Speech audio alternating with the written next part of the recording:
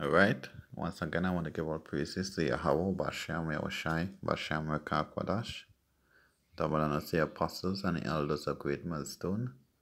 So all the Achiums worldwide, I want to say Shalom be unto you. This is the one from the GMS Trinidad camp. Just bring out a quick edification through the Spirit of the Most High, Yahweh, Bashem, Yahushai. My topic is, who is Israel according to Deuteronomy 28? Deuteronomy 28 is a very important scripture in the Bible. It actually breaks down a certain type of people. Deuteronomy 28 actually tells you about the curses and the blessing that the Most High Hashem and Shai will have given unto Israel. Blessing if they keep His commandments, and curses if they will break it. So, who is Israel according to Deuteronomy 28? Let's start with Deuteronomy 28 and verse 15. But it shall come to pass, if thou wilt not hearken unto the voice of the Lord Yahweh Hashem thy God, to observe and do all His commandments and His statutes which I command thee this day, that all these curses shall come upon thee and overtake thee. Cursed shalt thou be in the city, and cursed shalt thou be in the field. Cursed shall be thy basket and thy store. Cursed shall be the fruit of thy body, and the fruit of thy land, and the increase of thy kind, and the flocks of thy sheep. Cursed shalt thou be when I cometh in, and cursed shalt thou be when I goeth out. The Lord Yahweh shall sell unto thee cursings, vexations, and rebuke, and all that thou settest thy hand unto for to do, until thou be destroyed, until thou perish quickly, because of the wickedness of thy doing, whereby thou hast forsaken me. The Lord Yahweh shall make the pestilence cleave unto thee, until He has consumed thee from off the land whither thou goest to possess it. Now jumping on to verse 28. The Lord Yahweh shall smite thee with madness and blindness and astonishment of heart. 29. And thou shalt grope at noonday, as the blind gropeth in darkness, and thou shalt not prosper in thy ways. And thou shalt be only oppressed and spoiled evermore, and no man shall save thee.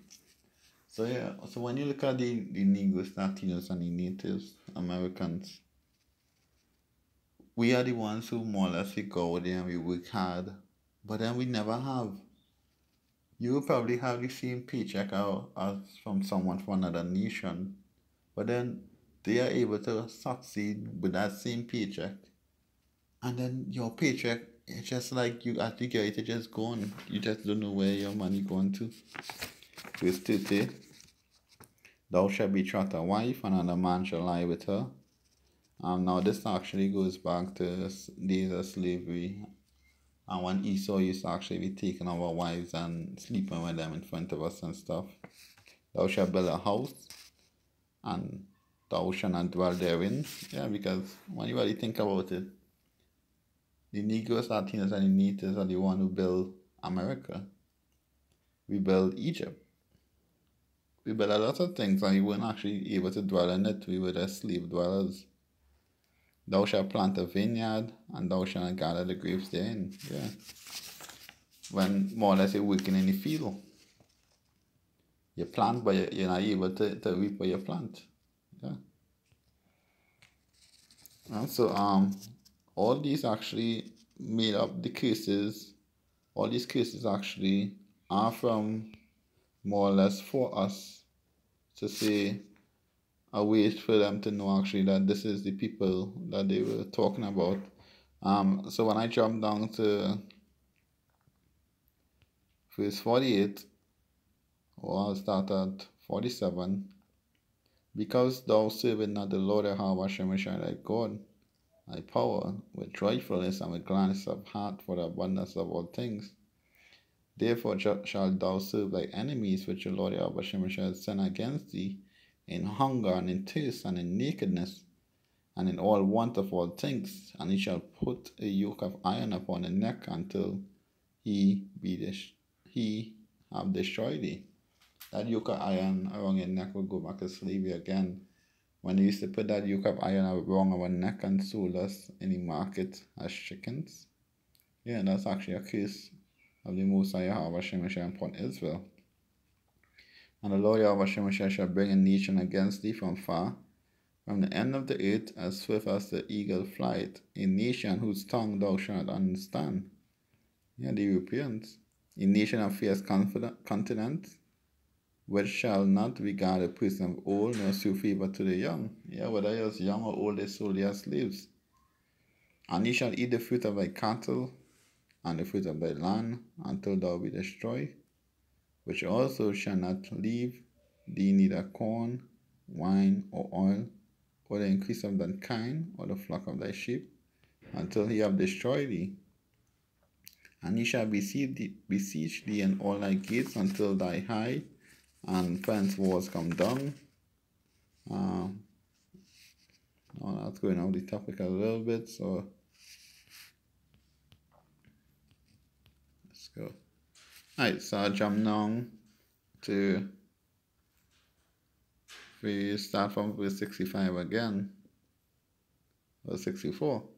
And the Lord Yahweh Hashem shall scatter thee among all people, from the one end of the earth even unto the other, and there shalt thou serve other gods, which neither thou or thy fathers have known, even wood and stone. Yeah, that's serving all these false gods I see Israel up into these days. Allah, Krishna, Jesus, all these other gods you serve. That's actually a curse that the Most High put upon you, you Negroes, Latinos, and Native. And among these nations shalt thou find no ease, neither shall the sole of thy foot have rest. But the Lord Yahweh Hashem shall give thee there a trembling heart, and a fearing of eyes, and sorrow of minds. 66. And thy life shall hang in doubt before thee, and thou shalt fear day and night, and shalt have none assurance of thy life. In the morning thou shalt say, with God have were even, and at evening thou wilt say with God, it were morning, for the fear of thy heart wherewith thou shalt fear, and for the sight of thy eyes which thou shalt see. 68. And the Lord Yahweh shall bring thee into Egypt again with ships, by the way whereof I spoke unto thee, thou shalt see it no more again. And there ye shall be sold unto your enemies as bondmen and bondwomen, and no man shall buy you. So yeah, that's why we came across the enslaved ships. We're the only people in history came across these waters on slave ships to be sold as slaves. We are the only people in history. So when you go at Haggai chapter 1,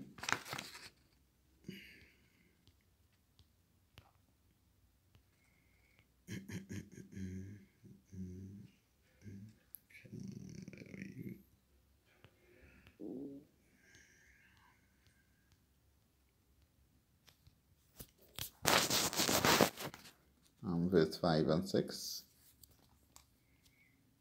Now therefore, thus said the Lord Yahweh Hashem of hosts, consider your ways. Ye have sown much, and has bring in little. Ye eat, but ye have not enough. Ye drink, but ye are not filled with drink. Ye clothe you, but there is none warm. Ye that earn wages to put into a bag with holes. Yeah, that's a curse that we have. Now get paid and your money done. You can never have enough to eat, you can never have enough to drink. All those are curses that the Most High Yahweh Hashem shall put upon Israel. It's a curse. That's a way to know that this Negroes, Latinos, and Natives is the children of Israel. We're the only one who down to the bottom and everyone high above us. Yeah, and that's because we went off of the laws, statutes, and commandments of the Most High. And go to Haggai chapter 5 verse 4. Ye have drunken out of water for money, our wood is sold unto us. Yeah, so we cut our own wood, or we labor in, let's say we labor in a factory, And then we still had to turn around and buy back our own labor. You, we have drunken our water for money. We pay for your own water. If you jump down to verse 13, they took the young men to grind, and the children fell under the wood. Yeah, they took our, when we were more or less were slaves, we just sold our young men. We used to have our children picking cotton in the field. And they didn't have no problem with that. They used to like those things. But now, well, Esau, you is wicked, Because when you really think about it, kind of wicked things Esau used to do to our children back then. And everything was all fine and good. And now you just also forget about it. And now, if you were to lash your child for doing something good, Esau will want to lock you up and throw the keys for punishing your child for doing something wrong. But then look how you used to treat our children. How come you're not in jail right now for the way you treat our children? Joel chapter 3 and verse 3. And they have cast lots for my people, they sold into slavery, and have given a boy for a harlot and a girl for wine, that they might drink. So we were sold in slavery. They used to have us in the more or less in the market on a Sunday, you could probably say, on a big market day, and we used to sold us, cast lots, and enjoy life. So when Esau is going to pay for all this that he has done, is it that you say sorry and you go on with life and answer it? No. That's what scriptures say. The scriptures say in Revelation chapter 13 and verse 10, he that leadeth into captivity shall go into captivity, and he that killeth with the sword must be killed with the sword. Here is the patience and the faith of the saints. So unless Esau, you have your time coming, you enjoy life now. But our salvation is with the Most High, our Shemeshai. And we know that the wickedness that is done unto us and our forefathers, and probably dispersed back in the old times, you're going to pay for it, Esau. And we're going to rejoice to see you go back in slavery the same way you had us in slavery. Thus said the Lord Yahweh Shemeshai. That's what the scripture said. We will rejoice to have your children picking cotton. We will rejoice to see your daughters and stuff being ravished in front of your eyes. We will rejoice to see that. So right, so with that, these were just some quick scriptures just to more or less pinpoint who Israel is. And according to Deuteronomy 28, I hope it was edifying to you. Deuteronomy 28 actually have a lot of information that actually breaks down who is Israel according to the scriptures. And all the curses of Deuteronomy 28, the Negroes, the Latinos, and the natives are the ones who go through those curses. And so I just want to close with Ecclesiastes chapter 12 and verse 13. Let us hear the conclusion of the whole matter. Fear Yahweh, Hashem Yeshai. Keep his commandments, for this is the whole duty of man. For Yahweh shall bring every work into judgment, and with every secret thing, whether it be good or whether it be evil. So I hope this was edifying to you. So I want to give our praises to Yahweh Hashem Yeshai, double honors to the apostles. So I want to say shalom be unto you.